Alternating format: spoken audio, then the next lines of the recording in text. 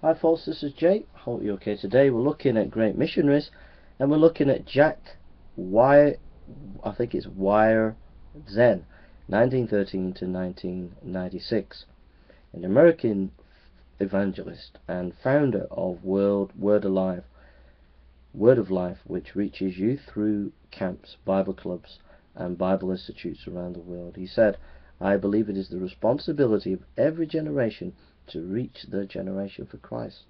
So let me just ask you right now, as a young person, as a pastor, as a servant of the Lord in the church, in your workplace, at your college, wherever, do you have a vision to reach your generation for Christ?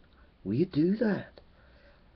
Will you do that? Evangelize your university, evangelize your town, evangelize your workplace, evangelize your nation for Jesus. God bless you.